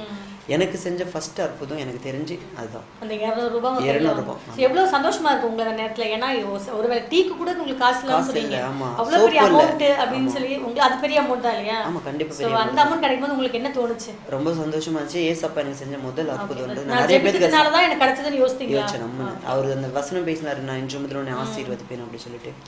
அடுத்தது எனக்கு பெட்ஷீட் கிடையாது. பெட்ஷீட்டு கிடையாதால அந்த ஹோட்டலில் பாத்திரம் கழுவுற அந்த அம்மா கவர்மெண்ட்டில் சேலை கொடுப்பாங்க இல்லையா, அதை எடுத்துருந்து கொடுத்தாங்க. அதுவும் நான் ஜெபிக்கும் போது கிடைச்சது. ஸோ இது எனக்கு 2வது அற்புதம். ஸோ இந்த மாதிரி ஒரு சில அற்புதங்கள் மூலியமா ஆண்டவர் நீங்கள் ஜெபிக்க இப்போ கர்த்தர் உங்களுக்கு உதவி செய்ய ஆரம்பிச்சுட்டே ஒவ்வொரு காரியங்கள்லாம் உங்களுக்கு கொடுத்துட்டு இருக்காங்க. ஆமாம். அதுக்கப்புறமா எப்பயுமே வந்து நீங்கள் வந்து ஆண்டவரையும் இன்னொரு கடவுளையும் இணைத்து தான் வச்சிருக்கீங்களா, இல்லை ஆண்டவரை முழுமையாக ஏற்றுக்கொண்டுட்டீங்களா? ஆமாம். இப்போ அற்புதங்கள் பண்ண ஆரம்பிக்க இந்த கடவுள் என்னை விட்டு முழுமையாக போகல. பட் ஏசு எனக்குள்ள உயர ஆரம்பிச்சிட்டேன். ஆனால் சினிமாவுக்காக தான் நிறைய சந்தைகள்லாம் நான் ஏர்டெல் சூப்பர் சிங்கரில் பாடுறதுலாம் ட்ரை பண்ணியிருக்கேன். மனோஜ் சார் எப்படியாவது பிடிச்சி எங்கள் ஹோட்டலுக்கு வந்தார் ஒரு நாள். ஸோ அப்போ அவர் எப்படியாவது போய் சான்ஸ் கேட்கணும் அப்படின்னு சொல்லிட்டு எப்படியாவது சினிமாவில் வந்து பாடலாசிரியர் ஆயிடணும் அப்படின்றது அந்த 19-20 வயசில் எனக்கு கனவு. ஒரு நாள் பஸ்ஸில் போகும்போது கோடம்பாக்கத்தை பார்த்துட்டேன். டி நகர் போகும்போது இதுதான் கோடம்பாக்கம் அப்படின்றது எனக்கு தெரிஞ்சிச்சு. இப்போ கோடம்பாக்கத்தில் என்ன வேலை கிடைக்குமா அப்படின்னு சொல்லி நான் ட்ரை பண்ணிட்டு இருக்கும்போது அதேமாதிரி கோடம்பாக்கத்தில் எனக்கு ஒரு வேலை கிடச்சிச்சு. ஹோட்டலில் சப்ளை வேலை தான். அங்கே கிடைக்கும் பொழுது நான் அங்கேருந்து அந்த வேலையை விட்டுட்டு இங்கே வந்து ஜாயின் பண்ணிட்டேன். இங்கே வந்து ஜாயின் பண்ணோடனே அதை விட எனக்கு பெஸ்ட்டாக எங்கள் சேலரி கொடுத்தாங்க. அங்கே 4000 கொடுத்தாங்க, இங்கே 6000 கொடுத்தாங்க. இதெல்லாம் கோடம்பாக்கத்தில் ட்ரை பண்ணேன். அந்த ஹோட்டலில் ஒர்க் பண்ணிவிட்டு நிறைய அந்த கேக்க நகர், சாலிகிராமம், கோடம்பாக்கம் இப்படி நிறையா சினிமா கம்பெனிஸில் சின்ன கம்பெனிலாம் ஏமாற்றுவாங்க. அவங்கள நாங்கள் போய் என்ன பண்ணியிருக்கோம், என்னோடய சாங்ஸ்லாம் கொடுத்து பாருங்கன்னு சொல்லி நாங்கள் கேட்டிருக்கோம், சான்ஸ்க்காக ட்ரை பண்ணியிருக்கோம். ஆனால் அவங்க எல்லாமே எதிர்பார்த்தது காசு தான். எப்படி நம்ம காசு வாங்கிட்டு இவங்களை அனுப்பலாம் அப்படின்றத எதிர்பார்த்தாங்க. அது நாளடைவில் தெரிஞ்சுக்கிட்டேன். ஆனாலும் எனக்கு சினிமாவில் போகணும் அப்படின்றது பெரிய கனவாக இருந்துச்சு. எப்படியாவது நம்ம பார்க்கணும், நான் முத்துக்குமாரி மாதிரி வரணும் அப்படின்னு சொல்லிட்டு எனக்கு ரொம்ப ஆசை. அந்த டைம் நான் ஹோட்டலில் ஒர்க் பண்ணும்போது எனக்கு திருமண காரியம் நடக்க ஆரம்பிச்சு. எனக்கு 21 வயசில் கோடம்பாக்கத்தில் என்னோட ஒய்ஃப் வந்து கோடம்பாக்கம் தான். ஸோ அவங்களும் நான் மேரேஜ் பண்ணுற அளவுக்கு சூழ்நிலை வந்துச்சு. நாங்கள் அப்புறம் இங்கேருந்து எங்கள் ஊருக்கு போயிட்டோம், கள்ளக்குறிச்சிக்கு போயிட்டீங்க. கனவெல்லாம் உங்களுக்கு கலந்துருச்சு, கல்யாணம் இல்லை கனவு கலையிலலாம் இருந்துச்சு. ஆனால் வேறு வழியில் நம்ம ஊருக்கு தான் போய் ஆகணும்னு சொல்லிட்டு வேறு என்கிட்ட வந்து பார்த்தீங்கன்னா என்கிட்ட நான் லைஃப்பில் செட்டில் ஆகலை, எந்த பேக்ரவுண்டும் இல்லாத போது நான் மேரேஜ் பண்ணிட்டேன். ஸோ அடுத்து என்ன பண்ண போகிறோன்னு எனக்கு தெரியாது. நான் ஞானஸ்தானம் 2011 எடுத்துட்டீங்க. ஸோ ஆண்டவரை முழுமையாக ஏற்றுக்கொண்டுட்டீங்க. எடுத்துட்டேன். கல்யாணத்துக்கு முன்பதாக ஞானஸ்தானம் எடுத்துட்டேன். ஆனாலும் ஞானஸ்தானம் எடுத்ததுக்கப்புறமா என்னோட பழக்க வழக்கங்கள்லாம் மாறல. எப்படின்னா சின்ன வயசில் கேட்டதால் அந்த ஒன்றும் ஈடுபாடு, இன்னொன்று ஞானஸ்தானத்தை தான் சொர்க்கத்துக்கு போவோம், பரலோகத்துக்கு போக முடியும்னு சொல்லி வளர்த்துட்டாங்க. அதனால எப்படியா ஞானஸ்தானம் எடுத்துட்டோம். பரலோகத்துக்கு போனதுக்காக ஞானஸ்தானம் எடுத்ததுக்கு அப்புறமா நான் இந்து கோயில் தான் கல்யாணம் பண்ணேன். தெரியாது. ஆமாம் தெரியாது. இந்து கோயிலில் கல்யாணம் பண்ணேன். ஞானஸ்தானம் எடுத்துட்டு முழுமையான ரட்சிப்பு கிடையாது, ஏதோ பேருக்காக தான் எடுத்தேன். இப்போ இந்து கோயிலில் கல்யாணம் பண்ணதால ஊர்லேயே நாங்கள் போய் செட்டில் ஆகிட்டோம். ஸோ அதுக்கப்புறமா தான் நாங்கள் ரெகுலராக சண்டே பக்கத்தில் சர்ச்சுக்கு போக ஆரம்பிச்சோம். சேர்ந்து போக ஆரம்பித்தோம். 2012 ஜூன் மாதத்துலேருந்து நாங்கள் சர்ச்சுக்கு போக ஆரம்பித்தோம். அதுக்கு முன்னாடி எப்பயாவது போவோம், இல்லைன்னா பேச்சுலராக இருக்கும்போது சொல்லுவோம். மேரேஜ் ஆனதுக்கப்புறம் கண்டினியூவாக போக ஆரம்பிக்கும் போது ஆண்டவர் பேச ஆரம்பித்தார், ஈடுபட ஆரம்பித்தார். எனக்கு மொபைல் ஷாப் வந்து எங்கள் அம்மா நகையை வச்சு கொடுத்தாங்க ஊரில். ஆமாம், அந்த ஊரில் வச்சு கொடுத்த உடனே நிறைய கடன் ஆயிடுச்சு. அந்த மொபைல் ஷாப்பில் நான் வந்து ஒழுங்காக ரன் பண்ணல. இப்போ நிறைய கடன் ஆனதால அந்த மொபைல் ஷாப்பை நான் ரன் பண்ண முடியல. அப்போ நிறையா கஷ்டப்பட்ட நாட்கள் இருக்கிறது. ரெகுலராக போக ஆரம்பிக்கும் போது ஆண்டவர் என் கூட இடைப்பட்ட ஒரு வில்லேஜில் வந்து சண்டே கிளாஸ் எடுக்கிற ஊழியத்தை ஏசப்பா எங்கள் போதகர் மூலிமா என்கிட்ட கொடுத்தாரு. இப்போ அந்த ஊழியத்தை நான் வந்து 4 வருஷம் சண்டே கிளாஸ் ரெகுலராக செஞ்சுருக்கேன். VBS இந்த மாதிரி கிறிஸ்மஸ் ப்ரோக்ராமு, அப்புறம் சண்டேஸில் ரெகுலராக அந்த ஊழியத்தை நான் செய்ய ஆரம்பிக்கும்போது இன்னும் ஆவியானவர் எனக்குள்ளே நிறைய இடைப்பட ஆரம்பிச்சு. 2016 பேசினார் என்கிட்ட, நீ முழு நேரமாக ஊழியத்துக்கு அப்படின்னு சொல்லிட்டு. ஆனால் அந்த டைமில் எந்த சந்தர்ப்ப சூழ்நிலையும் எனக்கு வர்ற மாதிரி அமையல. எல்லாம் ஆப்போசிட்டாக தான் இருக்குது. நான் இருக்கிற இந்த பலத்தோட போ அப்படின்றத எனக்கு பேசுறதை நான் உணர்ந்தேன். ஒன்று அனுப்புகிறது நானும் இல்லவா, நீ போ அப்படின்னு சொல்லிட்டு. ஆனால் நான் கீழ்ப்படியில. 2016 நான் கீழ்ப்படியாது இருக்கும்போது இன்னும் நிறைய கடன் ஆரம்பிச்சிச்சு. என்னோட மொபைல் ஷோரூமில் வந்து பார்த்தீங்கன்னா பிஸ்னஸ் சரியாக நடக்கலை. தண்டெல்லாம் அவங்க பார்த்துருக்கீங்களா, டெய்லி கட்டுறது. ஸோ அந்த மாதிரி வாங்கி நிறைய லாக் ஆகிட்டோம். கடன் நிறைய ஆகிடுச்சு. அடுத்து என்ன பண்ணுறதுன்னு தெரியாத ஒரு சூழ்நிலை. அப்போ வந்து 2016 மே மாதம் வந்து அபிஷேகம் பெற்றுக்கிட்டேன். அதுக்கு முன்னாடி அபிஷேகம் எனக்கு கிடையாது. அபிஷேகம் பெற ஆரம்பித்தோடனே இன்னும் பாரம் எனக்கு நிறைய ஆரம்பிச்சு. எப்படியாவது நம்ம ஆண்டவருக்காக ஊழியம் செய்யணும். ஆண்டவர் என்ன எங்கே போனாலும் எந்த சர்ச்சுக்கு போனாலும் சரி ஊழியத்துக்கு வான்ற பிரசங்கம் தான் என் காதில் கேட்கும். பட் இப்போ வந்து ஆண்டவருக்குள்ளே அதிகமாக இடைப்பட ஆரம்பிச்சிட்டிங்க. உங்களோட கனவு என்னாச்சு? அதை அப்படியே மறந்துட்டீங்களா? ஆமாம், இல்லை அதுவும் அந்த டைமில் வந்து எங்கிட்ட ஆண்டவர் நிறையா பேச ஆரம்பிக்கும் பொழுது நான் அந்த பாட்டை அப்படியே கிழிச்சு போட்டேன் எல்லாத்தையுமே. ஆமாம், எனக்கு ஏசு மட்டும் போதும், இது எனக்கு தேவையில்லை. இது என்னோட ஆவிக்குரிய நண்பர்கிட்ட நான் அந்த பாட்டெலாம் காட்டினேன். அப்போ அவர் சொன்னார், நீங்கள் இயேசுக்காக நிறைய பாட்டு எழுதுவீங்க பிரதர் அப்படின்னு சொல்லிட்டு. எனக்கு அது விருப்பமே கிடையாது. உலகத்தில் பாட்டு எழுதுனா ஃபேமஸ் ஆகலாம், அந்த வயசில் கனவு அப்படி தானே இருக்கும். இயேசுக்காக பாட்டு எழுதி நம்ம என்ன பண்ண போகிறோம், அதை எழுதுறது தான் விருப்பம். ஆமாம் அப்படின்னு சொல்லிட்டு எனக்கு அப்போ எனக்கு பாட்டெலாம் இன்ட்ரெஸ்ட் கிடையாது. பட் இன்னைக்கு நான் நம்புறேன், ஏசப்பா என்ன பாட்டு எழுதி வச்சிருக்காரு, பாட்டு ரிலீஸ் பண்ணிருக்கீங்க. ஆமாம், நிறைய பாடல் பாடி எழுதி பாடியிருக்கீங்க. பாடியிருக்கேன். அப்போது அபிஷேகம் பெற்றதுக்கு அப்புறமா ஆண்டவர் நிறைய என் கூட இடைப்பட ஆரம்பித்தார். அந்த கடனால் அடுத்து எந்த அப்பா அம்மா ஹெல்ப் பண்ணிருந்தவங்களுடைய அப்பா அம்மா ஸ்டாப் பண்ணார். ஹெல்ப் பண்ணுறது அவங்க ஸ்டாப் பண்ணிட்டாங்க. அடுத்தது என்ன பண்ணுறது அப்படின்ற ஸ்டேஜுக்கு நாங்கள் போயிட்டோம். வேறு வழியே இல்லாமல் நாங்கள் சென்னைக்கு வந்துட்டோம். சென்னைக்கு வந்துட்டோம். ஆமாம், ஊர்லேருந்து எதுவும் பண்ண முடியாது. சரி, சென்னையில் போனாவே எதனா பண்ணலாம் அப்படின்ற மாதிரி வேலை செஞ்சு நம்ம இந்த கடன் கொடுத்ததெல்லாம் ஃபோன் பண்ணி நான் பேசிட்டேன். வரதுக்கு முன்னாடி எல்லாத்தையும் ஃபோன் பண்ணி சொல்லிட்டு இந்த மாதிரி நான் சென்னைக்கு போகிறேன், அவங்க கடன் அடைச்சிடறேன்னு சொல்லிட்டு. அப்போ சென்னைக்கு வந்துட்டோம். ஒரு சின்ன வீடு தான். சென்னைக்கு வந்து இப்போ நாங்கள் தங்கும்போது ஒரு சின்ன வீடு, 10,000 அட்வான்ஸு, 2,500 வாடகை. ரொம்ப பெருசாலாம் இருக்காது, காலை நீட்ட முடியாது அந்த மாதிரி, ரொம்ப சின்னது. அந்த ஒரே ஒரு ரூம் தான், அதை தடுத்து பக்கத்தில் கிச்சன் இருக்கும். நைட்டில் எலிலாம் வரும் அந்த வீட்டுக்குள்ளே. ஒரு நாள் ஒரு நாள் கிடச்சிருக்கு அந்த எலி, ஒரு நாள் எங்கள் ஒய்ஃபு கிடச்சிருக்கு, குழந்தைங்களாம் இருக்கு இல்லையா. ஸோ ரொம்ப கதவு மழை பெஞ்ச தண்ணி உள்ள வரும். அப்படி சின்ன அந்த வீட்டில் ரொம்ப எளிமையான ஒரு வீட்டில் 2 வருஷம் ஆண்டவர் எங்களை அனுமதிச்சார். நான் அதான் நம்புறேன், ஆண்டவர் தான் அனுமதிச்சார். அங்கே வந்து வேலை கிடைச்சிச்சு அவங்களுக்கு திரும்ப சென்னை? ஆமாம், சென்னைக்கு வரும்போது ஃபர்ஸ்ட்டில் ஹோட்டல் வேலைக்கு போனோம். ஹோட்டலில் சப்ளையராக வேலைக்கு போகும்போது இப்படி சின்ன சின்ன வேலை கிடைக்கிற வேலையை செய்ய ஆரம்பித்தேன். ஒரு ஸ்டேஜில் வந்து ஊரில் இருக்கிறவங்க வந்து கடன் சொல்லிட்டு வந்தோம் பார்த்தீங்களா, அவங்க எனக்கு ஃபோன் பண்ணாங்க, எனக்கு காசு வேணும் அப்படின்னு சொல்லிட்டு 15,000 ரூபாய் தரணும். சென்னைக்கு வந்ததுக்கப்புறமா ஆண்டவர் பண்ண அற்புதம். அப்போது என்ன பண்ணுறதுன்னு தெரில. கடன் தரல நான் அவங்க வீட்டில் போய் கேட்பேன், தெரியாது, அப்பா அம்மாக்கெல்லாம் தெரியாது. அப்போ தெரிஞ்சிச்சுன்னா ஊருக்கே அசிங்கமாகிடும்ல. அப்போ நான் வேறு வழி ஒன்றுமே இல்லை, ஜெபம் பண்ணிட்டு தான் இருந்தேன். முட்டி போட்டு நான் அழுது யாருக்கும் தெரியாது. அப்போது ஜெபிக்கும் பொழுது ஆண்டவர் சொன்ன வசனம், நான் அவனை உள்ளங்கையில் வரைஞ்சிருக்கேன் அப்படின்னும்போது நான் அழுவுறது நீங்கள் பார்க்கலையே ஏசப்பான்னு ஏசப்பாட்ட கேட்டேன்.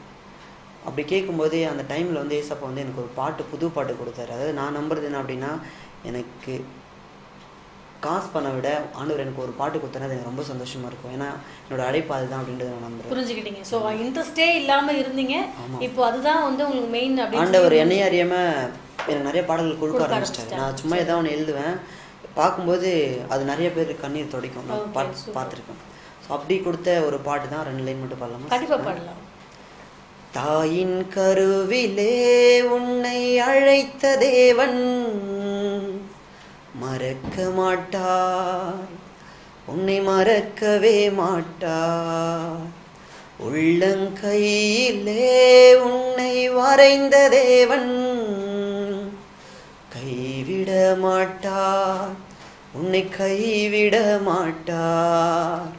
தாயின் கருவிலே உன்னை அழைத்த தேவன் மறக்க மாட்டார், உன்னை மறக்கவே மாட்டார். உள்ளங்கையிலே உன்னை வரைந்த தேவன் கைவிட மாட்டார், உன்னை கைவிட மாட்டார்.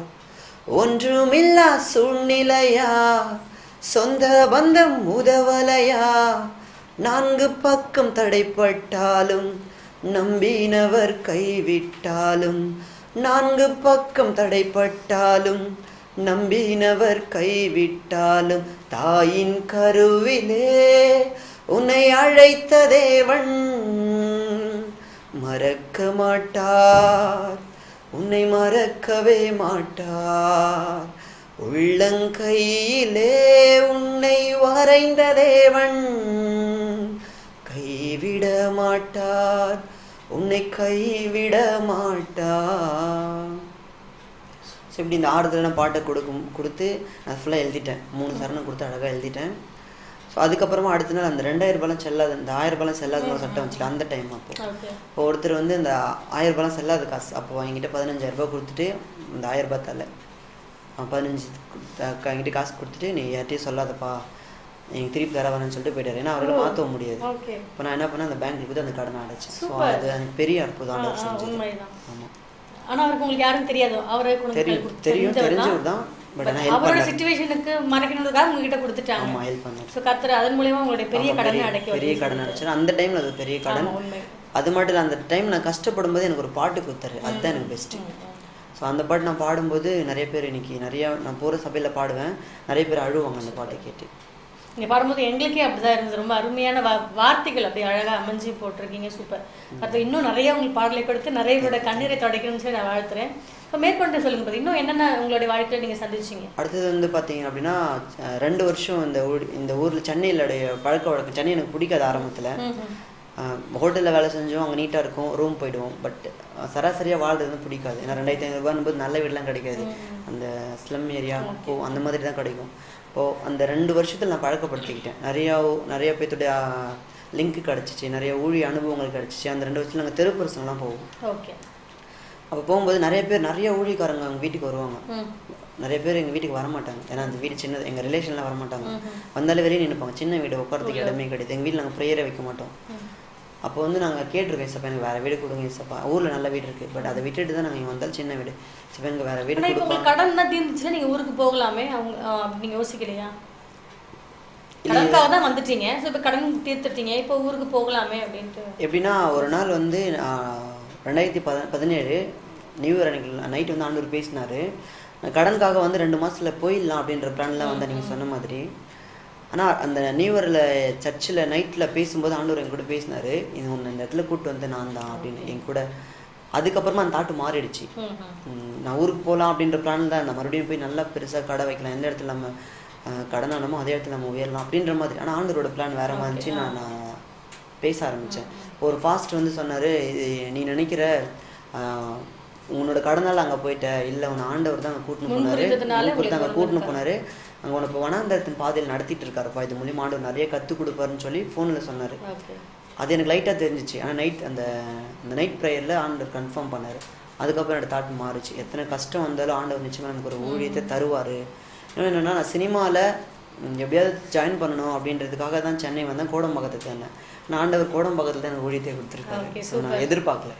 என்னுடைய ஒய்ஃப் கூட கோடம்பாக்கம் தான், நான் ஆரம்பித்த ஊழியமும் கோடம்பாக்கம் தான். ஸோ இது எனக்கு ஒரு பெரிய கிஃப்ட்டு தான் நான் நினைக்கிறேன். அடுத்தது பார்த்தீங்கன்னா, இந்த வீடு வேறு வீடு போகணும். இந்த 1 லட்ச ரூபாய் எனக்கு அந்த கடன் என்ன பண்ணிட்டேன், அடைச்சிட்ட உடனே மறுபடியும் எனக்கு ஃப்ரீ ஆயிடுச்சு. மைண்ட் ரொம்ப ஃப்ரீயாக இருந்ததால் நான் என்ன பண்ணேன், ஆஃபீஸ் ஊழியத்துக்கு நான் வரமாட்டேன்னு சொல்லிட்டு ஏசப்பா கிட்ட.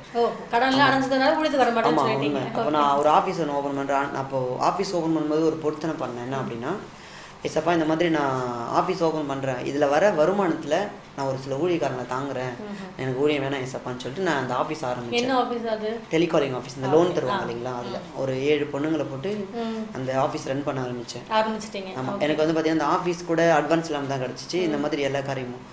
அப்போ அந்த ஆஃபீஸ் ரன் பண்ணும்பொழுது 3 மாதத்தில் மறுபடியும் ஒரு 1 லட்ச ரூபாய் கடன் ஆயிடுச்சு. ஆமாம், 3 மாதத்தில் நான் நினச்சி கூட பார்க்கல. அதாவது நான் நிறைய சம்பாதிச்சு மற்ற ஊழியக்காரங்களை தாங்கலாம் நான் எதிர்பார்த்தேன்னா, மறுபடியும் ஒரு 1.5 லட்ச ரூபாய் அதே வீடு, 2500 ரூபா வீடு, அதே வீட்டில் தான் இருக்கும்.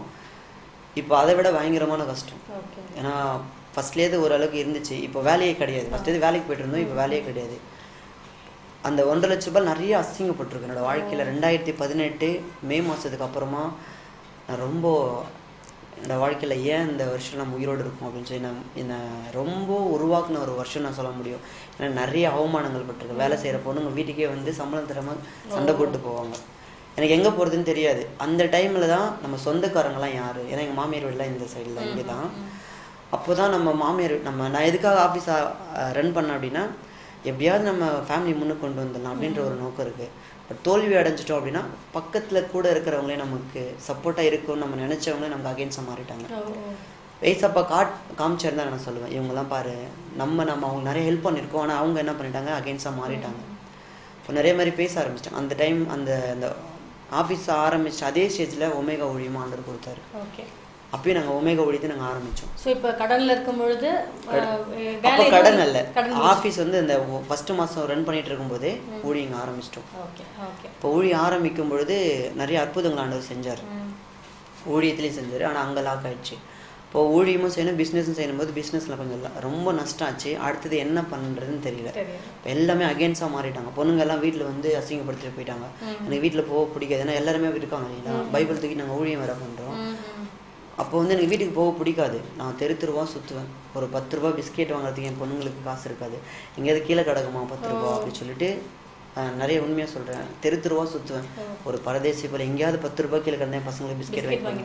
ஏன்னா காசு எல்லாம் உண்மையாக மதிக்க மாட்டாங்க. ஏன்னா பசங்களுக்கு வேறு வழியும் கிடையாது. நான் ஆஃபீஸில் இவ்வளோ நஷ்டம் ஆனதுக்கப்புறம் என்ன பண்ணுறது, இப்போது ரொம்ப அப்போ பிரச்சனையாக தான் இருக்கும்.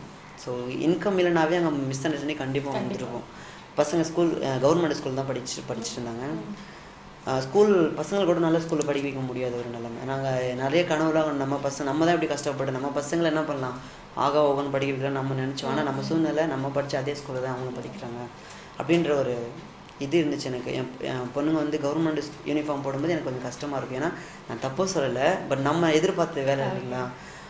ஆனாலும் என் பொண்ணு அந்த 2 வருஷம் அந்த ஸ்கூலில் படி. அப்போ ஒரு நாள் நைட் நான் எழுதி வச்சேன், இந்த டைரி எழுதினேன் ஏசப்பா கிட்ட. ஏசப்பா இந்த மாதிரி நான் இன்றைக்கி நைட் ஏன்னா நம்ம ரசிக்கப்பட்ட நானும் எடுத்து நமக்கு தெரியும் சூசைட் பண்ணால் மாறணும் அப்படி தானே, நரகம். ஆமாம், அதனால் வந்து நாங்கள் சூசைட் பண்ண மாட்டோம் ஏசப்பா. நான் இன்றைக்கி நைட் படுக்கிறேன், காலையில் நான் எழுந்திருக்கும் போது உயிரோடு இருக்கக்கூடாது ஏசப்பா, என் உயிரை என்கிட்ட இருக்கக்கூடாது, நீங்கள் எப்படியாவது எடுத்துக்கங்க, இது ரொம்ப கஷ்டமான ஒரு சூழ்நிலை அப்படி சொல்லிட்டு சூசைட் பண்ணிக்கக்கூடாதுன்னு சொல்லி அவரை மர்டர் பண்ணுங்கன்னு சொல்கிற மாதிரி. ஆமாம், நான் டைரியில் எழுதி வச்சிட்டேன். டைரி நான் இன்னமும் இருக்கும், அந்த எழுதி வச்ச டேட்டில் கூட இன்னும் நான் இருக்குது. அப்போ எழுதி வைக்கும்பொழுது காலையில் இருந்து பார்த்தா நான் உயிரோடு தான் இருந்தேன். ஆனால் நான் நம்புகிறேன், 100க்கு 100 நம்புகிறேன் நிச்சயமாக. ஏன்னா அந்தளவுக்கு கஷ்டம், மன வேதனை, மன அழுத்தம். 3 மாதமாக வந்து பார்த்தீங்கன்னா முகத்தில் ஒரு நிம்மதியே இல்லை. ஏன் ஒய்ஃப் சைடில் உங்களுக்கு எந்த ஒரு ஹெல்ப் எதுவும் கிடைக்கலையா? உங்களுக்கு உதவி எதுவும் இல்லை, ஒரு சில ஸ்டேஜ் வரும்போது ஆண்டவர் எல்லாத்தையுமே கட் பண்ணுவார். ஆமாம், நான் அதுதான் நம்புகிறேன். எந்த இதுவுமே கிடையாது, எந்த பேக்ரவுண்டுமே கிடையாது, எதுவுமே பண்ண முடியாது. அதாவது முடிஞ்சிடுச்சு அவ்வளோதான். அப்போ நான் என்ன சொன்னேன், அவ்வளோதான், என்னோடய லைஃப் முடிஞ்சிடுச்சு. அடுத்தது என்னன்னு தெரியும். ஆனால் சூசைட் பண்ணுறது எழுதி வச்சுட்டோன்னா அடுத்து அங்கே முடிஞ்சிச்சு தானே அர்த்தம். அந்த லைஃப்பில் தோத்துட்டேன், இந்த ஊழியத்துலேயும் நான் தோத்துட்டேன் அப்படின்னு சொல்லிட்டு நான் எழுதி வச்சுட்டேன் தான். ஆனால் அந்த முடிந்த இடத்துலேருந்து ஆண்டவர் ஆரம்பத்தையும் கொடுத்தாரு. அப்போது அந்த வீட்டில் தான் இருந்தோம். அதே வீட்டில் 3 மாதம் வாடகை கட்டல, கொடுத்த அட்வான்ஸ் கழிஞ்சிச்சு. அப்போது அடுத்தது வாடகை கொடுக்கணும். அவங்க ரொம்ப ரொம்ப டார்ச்சர் பண்ண ஆரம்பிச்சிட்டாங்க போல இருக்கு. இப்போ என்ன பண்ணுறதுன்னு தெரியல. அப்போ ஒரு பிரச்சனை வந்துச்சு அந்த இடத்துல. அவங்க ஹவுஸ் ஓனர் என்னை பார்த்து கேட்டாங்க, உனக்கு வாடகை கொடுக்கவே வக்கு இல்லை, நீ எதுக்கு ஊழியம் பண்ண போகிற, பைபிள் தூக்கிட்டு போகிறது உனக்குலாம் தகுதியே இல்லை அப்படின்னு சொல்லிட்டு. அது என்னை உடைச்ச ஒரு காரியம், ரொம்ப உடைச்ச காரியம். அப்போது அன்றைக்கி நிறைய பிரச்சனை நடந்துச்சு. எங்கள் ஒய்ஃப் கூட நிறைய பேச ஆரம்பிச்சிட்டாங்க. அப்போது வீட்டுக்கு போகிறது எங்கள் ஹவுஸ் ஓனர் சொன்னாங்க, இனிமேல் இந்த வீட்டுக்கு வராதப்பா, நீ வராத, நீ எங்கேயாவது உங்கள் வீட்டுக்கு போயிட்டு போய் 10 நாள் இருந்துட்டு அவர் மாதிரி ரிலாக்ஸ் ஆவான்னு சொல்லி அனுப்பிச்சிட்டாங்க. ரொம்ப அவமானம், தெருவே வேடிக்கை பார்த்த ஒரு அவமானம். அப்போது எனக்கு போகிறதுக்கு வழி தெரியல, எங்கே போகிறதுன்னு தெரியல. அப்போது நான் என்ன பண்ணேன், ஒரே ஒரு நமக்கு ஆறுதல் இயேசு கிறிஸ்து மட்டும்தான். போயிட்டு ஒரு பக்கத்தில் தெரிஞ்ச ஒரு அக்கா வீடு இருக்குது, அந்த வீட்டில் கதவு சாத்திக்கிட்டு மறவாமல் நினைத்திரை அந்த பாட்டை பாடி என்னோடய கர்ச்சிப் நனைஞ்சிடுச்சு. நான் அவமானம் இல்லைங்களா, இப்போது வேறு எதுவும் பண்ண முடியாது, ஏசப்பாக்கு நன்றி நன்றி, இதை செஞ்ச நன்மைக்காக தான் செய்வார்னு சொல்லிட்டு அப்புறம் இனிமேல் அந்த வீட்டுக்கு போக முடியாது ஏசப்பா, நான் இவ்வளோ அவமானம் நான் மட்டும் வெளியே எங்கள் ஒய்ஃப் நாங்கள் தான் இருந்தாங்க. ஆமாம், அன்றைக்கி ஒரு நாள் மட்டும் அந்த அக்கா வீட்டில் அந்த ஃபாஸ்டர் கூட நான் படுத்துட்டேன். இப்போ நான் படுக்கும்போது எனக்கு தூக்கம் வரல, நான் அந்த அவமானம் நினச்சி அழுத, என்னை திரும்பி அழுத. நைட் 12 மணி வரைக்கும் ஜெபிச்சேன், வேறு வீட்டுக்கு எனக்கு போகணும் ஏசப்பான்னு சொல்லிட்டு.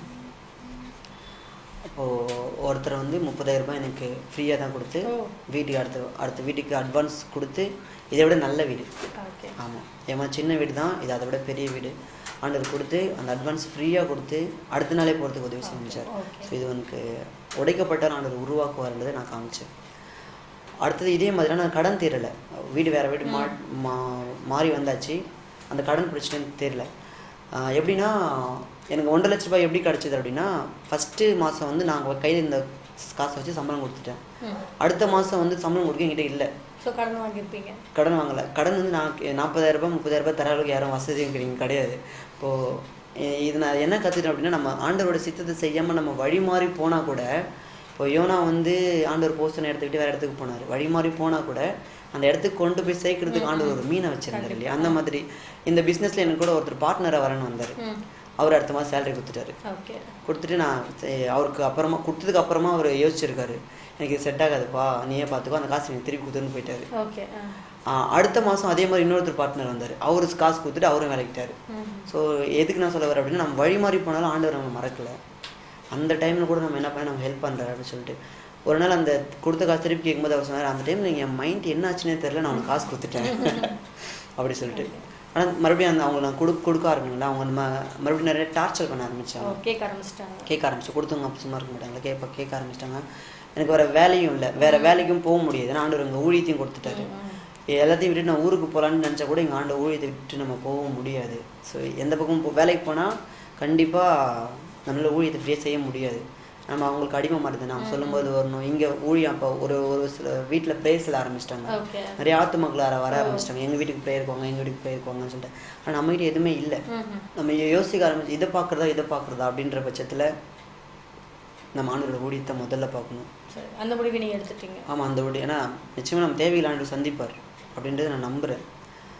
அப்போது அந்த டைமில் வந்து நான் ஊழியத்துக்கு நிறையா இது பண்ண ஆரம்பிச்சிட்டேன். ஆனால் எங்கள் மனைவி வந்து நீங்கள் வேலைக்கு போங்க. அவங்க இந்து, அவங்க பேர் வந்து நாகவலி.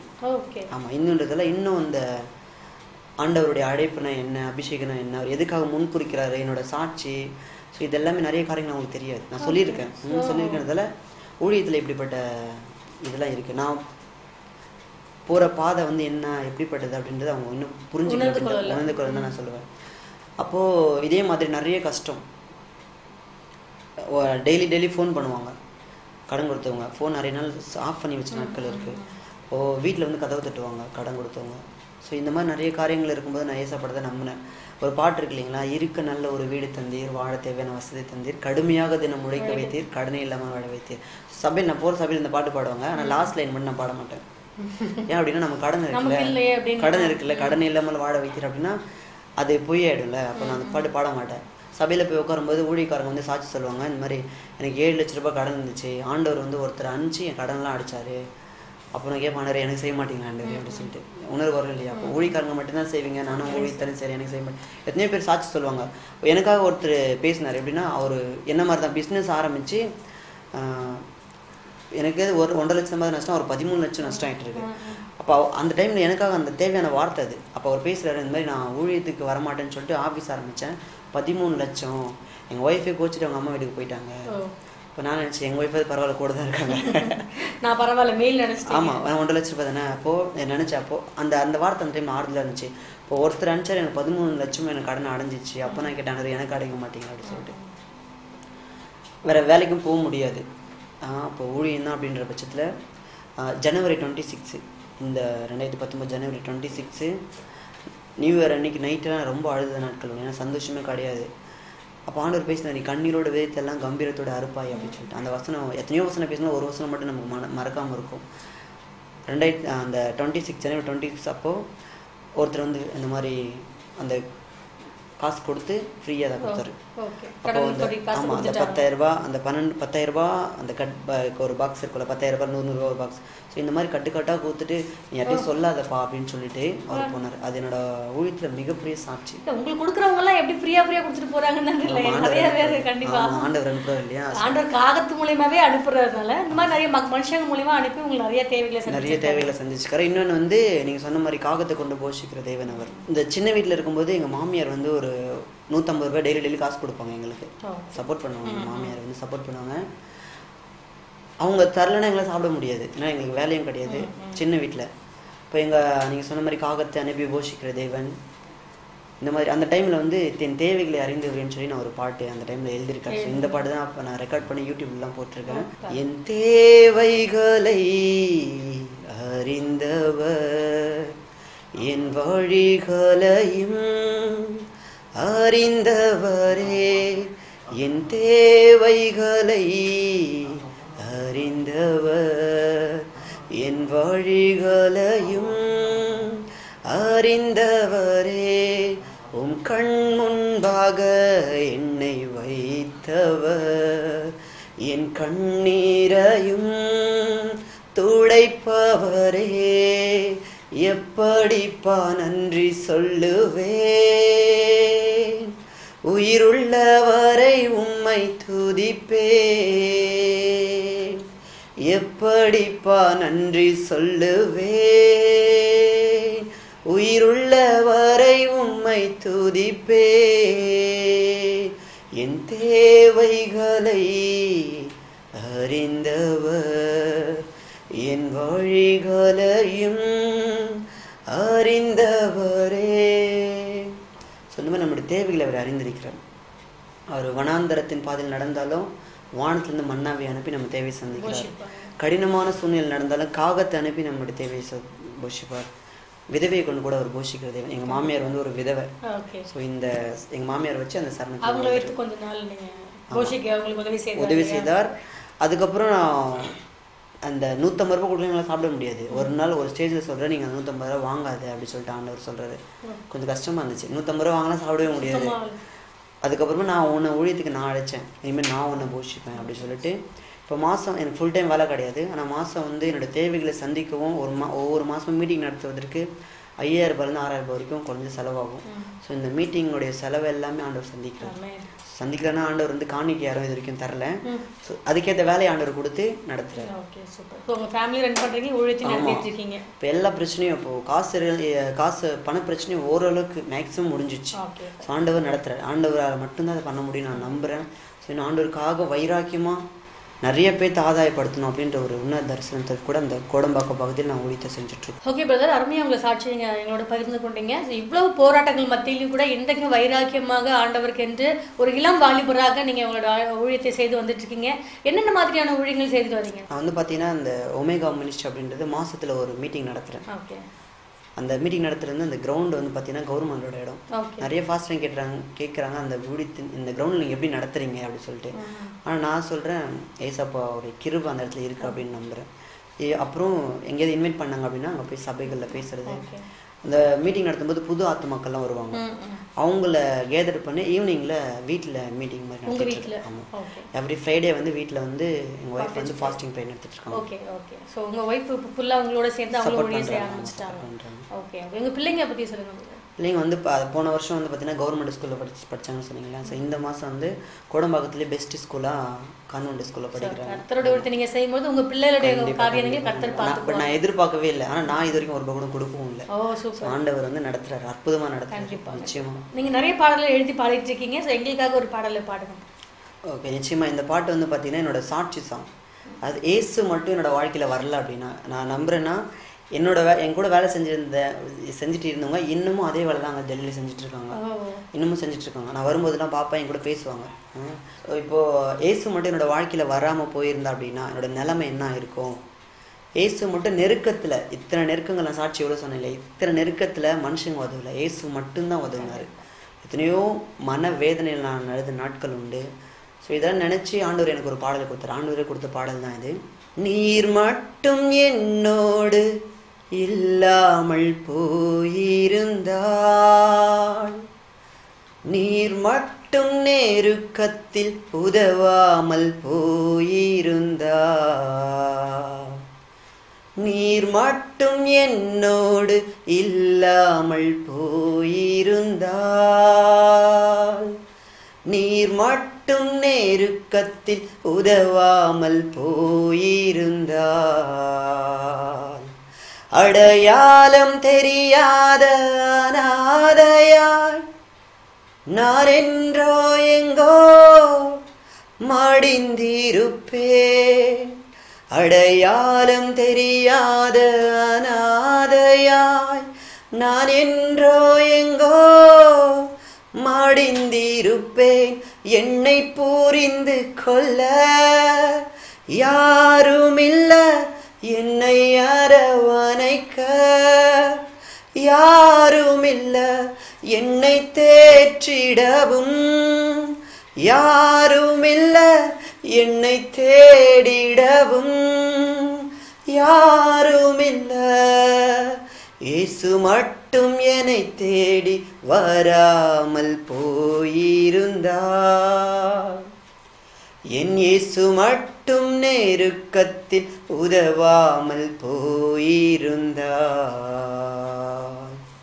அடையாளம் தெரியாத அநாதையாய் நான் என்றோ எங்கோ மடிந்திருப்பேன், அடையாளம் தெரியாத அநாதையாய் நான் என்றோ எங்கோ மடிந்திருப்பேன். உங்க அப்பா அம்மா பத்தி சொல்லுங்க பிரதர், இப்ப எப்படி இருக்காங்க? எங்கள் அப்பா அம்மா வந்து பார்த்தீங்கன்னா இப்போ ஊரில் தான் இருக்காங்க. அந்த தொழிலை விட்டுட்டு வந்துட்டாங்களா? 2011 நாங்கள் மேரேஜ் பண்ண உடனே அந்த தொழிலை விட்டுட்டாங்க. இப்போ அவங்க ஊரில் தான் இருக்காங்க. கர்த்தர் நல்லா வச்சுருக்காரு. இன்னொன்று அவங்க ரட்சிக்கப்படலை. நான் ஒரு வாக்கு பண்ணியிருக்காரு, முதலாவது உன் தேவனாகிய கர்த்தரை நீ விசுவாசி, அப்பொழுது வீட்டாரும் ரட்சிக்கப்படுவார்கள் என்று சொல்லி. நாங்கள் நிறைய நேரம் ஜெபிச்சிருக்கோம். ஆண்டவர் பேசினார், நீ 3 நேரமாக ஊழியத்துக்கு எப்போ வரையோ அப்போ வந்து அவங்க நிச்சயமாக ரட்சிக்கப்படுவான்னு பேசினார். இப்போ நான் பார்ட் டைமாக ஊழியம் செய்கிறேன், ஆனால் இப்போ அவங்க சபைக்கு போகிற ஆரம்பிக்கிறாங்க. ஸோ ஆண்டவர் செய்கிற சொன்ன அந்த வாக்குத்தத்தை நிறைவேறுது. இன்னும் நாங்கள் 3 நேரமாக ஊழியத்துக்கு வரும்போது நிச்சயமாக அவங்க ரட்சிக்கப்படுவாங்க அப்படின்னு நான் விசுவாசிக்கிறேன். உங்க கூட பிறந்தவங்களும் அதே மாதிரி எல்லாரும் வந்துட்டாங்க? அதே மாதிரி எல்லாருக்கும் திருமணம் ஆயிடுச்சா? ஆமாம், திருமணம் ஆயிடுச்சு. தம்பிக்கு தங்கச்சிக்கு எல்லாத்துக்குமே ஆயிடுச்சு. Okay, super brother. இவ்வளோ நேரம் உங்களுடைய அருமையான சாட்சி, உண்மையிலே ஒரு தொடப்படுகிற ஒரு சாட்சி தான் நம்ம சொல்லணும். அருமையாக இந்த சாட்சியை சொல்லியிருக்கீங்க. நிறைய பேரோட உள்ளத்தில் நிறைய கொஷின் மார்க் இருக்கும். நான் இவ்வளோ கேவலமான ஒரு வாழ்க்கை வாழ்கிறேன், எனக்குள்ளே ஆண்டவர் இருப்பாரா? இவ்வளவு பாவமான வாழ்க்கையில் இருக்க என்னையும் ஆண்டவர் யூஸ் பண்ணுவாரான்னு சொல்லி யோசிச்சிருப்பாங்க. ஸோ உங்களுடைய சாட்சி எப்படிப்பட்ட சாட்சின்னு நம்ம பார்த்துருக்கோம் இல்லையா? இன்னும் இதை விட மோசமாக யாரோட வாழ்க்கையிலையும் நடந்திருக்காது இல்லையா? அந்த மாதிரி ஒரு சூழலேருந்து வந்து கர்த்தர் உங்களை அருமையாக நடந்திருக்காரு. அருமையான பாடல்கள் நிறைய பாடியிருக்கீங்க. இன்றைக்கும் நீங்கள் ஊழியம் செய்து வந்திருக்கீங்க. ஸோ உங்களோட சாட்சி பார்க்குற நிறைய பேருக்கு பிரயோஜனமாக இருக்கும் அப்படின்னு சொல்லி நான் விசுவாசிக்கிறேன். ஸோ இந்த நாள் கூட உங்களோட நேரம் எடுத்து நீங்கள் எங்களோட உங்களுடைய சாட்சியை பகிர்ந்து கொண்டதுக்கு எங்கள் சேனல் சார்பாக நான் உங்களுக்கு நன்றியை தெரிவித்துக் கொள்கிறேன். ஸோ உங்களுடைய வியூவில் வந்து நீங்கள் எங்களுடைய வியூவர்ஸ்க்கு என்ன சொல்ல விரும்புகிறீங்க சொல்லுங்கள். எல்லாத்துக்கும் சொல்கிறது என்ன அப்படின்னா, இந்த உலகத்தில் உண்மையாக நம்ம புரிஞ்சிக்கிறதுக்கு ஒருத்தருமே கிடையாது. அதான் நான் சொல்லுவேன். ஏசு கிறிஸ்துவை தவிர எனக்கு ஆக்சுவலி வந்து பார்த்தீங்கன்னா 28 வயசு ஆகுது. இந்த 28 வருஷத்தில் நான் பார்த்துட்டேன், நம்ம யாரை நம்புகிறோமோ அவங்க தான் நமக்கு அகென்ஸ்டாக மாறுவாங்க. ஸோ நீங்கள் உங்களுடைய நம்பிக்கையை யார் மேலே இருக்குது அதை பொறுத்து தான் ஏசப்பா நிச்சயமாக உங்களோட வாழ்க்கையில் அற்புதங்களை செய்ய முடியும். ஏசுக்காக நீங்கள் கொஞ்சமாக எழும்ப ஆரம்பிச்சிங்கன்னா போதும், ஆண்டவர் உங்களை பயன்படுத்த ஆரம்பிச்சுவார். யாரையுமே அவர் என்ன பண்ண மாட்டார், கைவிடுகிற தேவன் அல்ல. ஆமீன். ஸோ நம்ம சின்ன வாலிப வயசு சொல்லுவோம், நீ இல்லைன்னா நான் என்ன பண்ணல இருக்க மாட்டேன், நீ இல்லை நான் செத்துருவேன்னு சொல்லிட்டு. இந்த வார்த்தையை நம்ம ஏசப்பா சமூகத்தில் இப்போ நின்று சொன்னோம் அப்படின்னா நம்மளை சாக விட மாட்டார், ஆண்டவர் உயர்த்துவார். ஆமீன். எப்போ நீங்கள் முடிஞ்சிச்சுன்னு நினைக்கிறீங்களோ அப்போ தான் ஆண்டவர் உங்களை உயர்த்துவார். ஹல்லேலூயா. ஆமீன். ஸோ இந்த 316 சேனல் வியூவர்ஸ்க்காக நான் தேவனை துதிக்கிறேன். தொடர்ந்து இந்த சேனலை பாருங்கள், நிச்சயமாக ஆண்டவர் உங்களை ஆசீர்வதிப்பார். Thank you sister. ஓகே, அருமையாக நம்ம ரொம்ப அருமையான ஒரு சாட்சி நம்ம இன்னைக்கு கேட்டிருக்கோம் இல்லையா? ஸோ அவருடைய வாழ்க்கையை நம்ம கடந்த வாழ்க்கையெல்லாம் பார்க்கும்பொழுது இப்படிப்பட்ட வாழ்க்கையெல்லாம் கூட வாழ்ந்திருப்பாங்களான்னு சொல்லி யோசிக்கிற அளவுக்கு அவருடைய வாழ்க்கை இருந்துச்சு. ஸோ நம்ம சொன்ன ஆரம்பத்தில் சொன்ன வசத்தின்படி அவர் சிறியவனே புழுதிலிருந்தும் எளிவனை குப்பையிலிருந்தும் எடுத்தாருன்னு சொல்லி அந்த வார்த்தையை நம்ம வாசித்தோம். ஸோ அதே போலவே அவர் குப்பையில் இருந்திருக்காங்க, புழுதியிலே இருந்திருக்காங்க. ஒருவேளை சாப்பாட்டுக்கு எவ்வளவு கேவலமான ஒரு நிலைமைக்கு தள்ளப்பட்டாங்க அப்படிங்கிறலாம் நம்ம கேட்டோம் இல்லையா? ஸோ ஆனாலும் கூட கர்த்தரை மாத்திரம் என்றைக்குமே அவருக்கு விடாதபடிக்கு அவர் இருக பற்றி கொண்டு இருந்ததுனால இன்னைக்கு அவரால் எல்லா கடன்களையும் அடைத்து அந்த ஒரு தொழிலில் இருந்து கூட அவங்க குடும்பத்தையும் கூட கர்த்தர் வந்து கொண்டு வந்து நல்ல முறையில் வாழ வைத்திருக்கிறார் அப்படின்னு சொல்லி நம்ம பார்த்தோம். ஸோ இதே போல் உங்களுடைய வாழ்க்கையில் கூட நான் நிறைய பாவம் செஞ்சுட்டேன், இப்படிப்பட்ட நான் துரோகம் செஞ்சுட்டேன் அப்படின்னு சொல்லி நீங்கள் ஒருவேளை நினச்சிருந்தீங்கன்னா நீங்கள் ஆண்டவர்கிட்ட உங்களுடைய ஆண்டோட சமூகத்தில் நீங்கள் ஒருவேளை மண்டிட்டு நீங்கள் பாவ அறிக்கை பண்ணீங்கன்னா கண்டிப்பாக உங்களையும் அவர் எடுத்து பயன்படுத்த வல்லமுறை உள்ளவராக இருக்கிறார் அப்படிங்கிற எந்த சந்தேகமும் இல்லை. ஸோ பிரதரை போலவே உங்களுடைய வாழ்க்கையிலையும் கர்த்தர் பெரிய காரியங்களை செய்து ஆண்டவருக்கென்று உங்களையும் யூஸ் பண்ண நீங்கள் ஆண்டவருக்கு வழிவாசல் திறந்து கொடுப்பாங்க. ஸோ நீங்களும் ஆண்டவர் நெருங்கிருங்க, கர்த்தர் உங்களை ஆசீர்வதிப்பார். இதே போல் வேறொரு சாட்சியில் உங்களை எல்லாரையும் நான் மீட் பண்ணுறேன். அது வரைக்கும் ஆண்டோடைய பெரிதான கிருபை உங்களோட உங்கள் குடும்பங்களோட இந்த வழி நடத்துவதாக. God bless you.